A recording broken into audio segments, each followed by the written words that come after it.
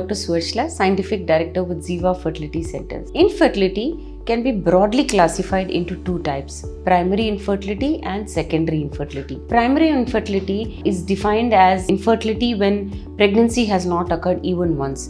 Well, basically, if a couple has tried for 1 year without contraceptive pills or condoms and had a regular intercourse and still not able to achieve pregnancy, it is called as primary infertility. The second kind is secondary infertility.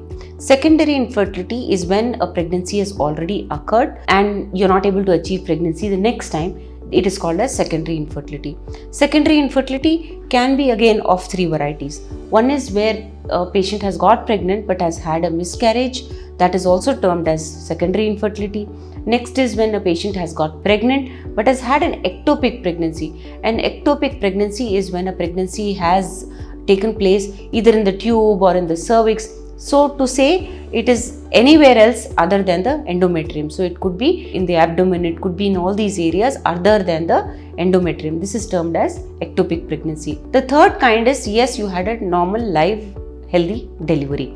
Now, of the three, the ectopic, the miscarriage or the delivery, after delivery not being able to conceive is a very common form of secondary infertility. There could be many causes. Mostly the causes are mild, as in if there is a fluctuation in thyroid, which is called as hypothyroidism. If it is low, then it is estimated that you may not be able to get pregnant again. If your prolactin is high, that is if you're still breastfeeding your child, then there is a chance that you're not able to get pregnant. So that is another thing that your doctor will look into. Or the most important thing is age. Definitely your age is more than what you were at the time of first delivery. Therefore, age is a very important factor when secondary infertility cause is being looked at. Then comes weight.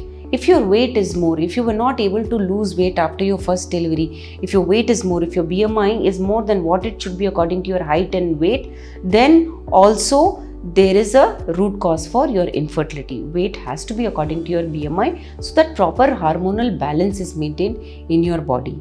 The next cause of secondary infertility could be tubal blockage. Studies have shown that 1/3 of secondary infertility cases are reported due to tubal blockage. So it's a very important thing. It could probably be because of the previous pregnancy, it could have been a normal delivery, or the entire pregnancy procedure could be the cause of tubal blockage. And it is estimated that it is one of the major causes of secondary infertility after a live healthy baby. Then comes ovulatory problems. Ovulatory problems also are associated with secondary infertility because much as you might think that everything is the same, my periods are the same, the weight is bleeding also is not very different, but there could be some imbalances or some disturbances in your ovulation of the egg. So definitely that has to be looked into and your doctor will definitely guide you accordingly. Research has shown that of the infertile couples that come to an infertility clinic, 40% are primary infertility and 60% are secondary infertility. So it is a very important